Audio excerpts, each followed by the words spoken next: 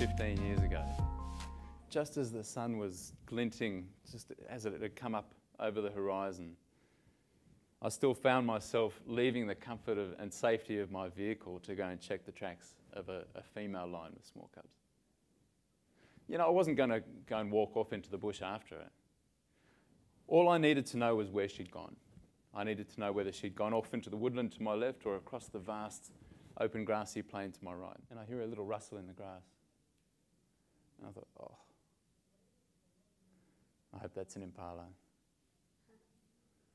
But I knew, and I looked up and there's this female lion just barreling down the banks of the Savuti Channel towards me. Just to give you a bit of perspective on what's coming at me, she weighs about 140 kilograms.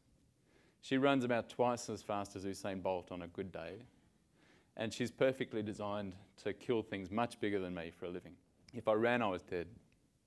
So I stood and I'd raise my arms above my head and meanwhile I'm thinking, she's got to stop, she's got to stop, she's got to stop. If she doesn't stop, I'm dead. She didn't leap onto me like she would leap onto a zebra. She got up on her back legs and she whacked me like she was fighting another lion. I didn't know it, but she dislocated my shoulder with that first blow.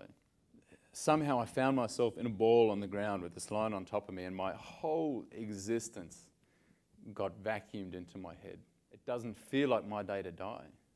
And that thought prompted me to think, well, if it's not my day to die, what am I going to do? How am I going to get out of this? And then it dawned on me I was going to fight. So I threw three of my best punches into this lion's stomach.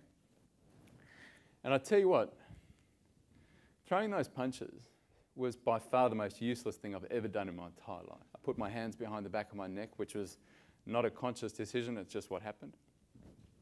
And I felt these teeth start biting into the back of my head.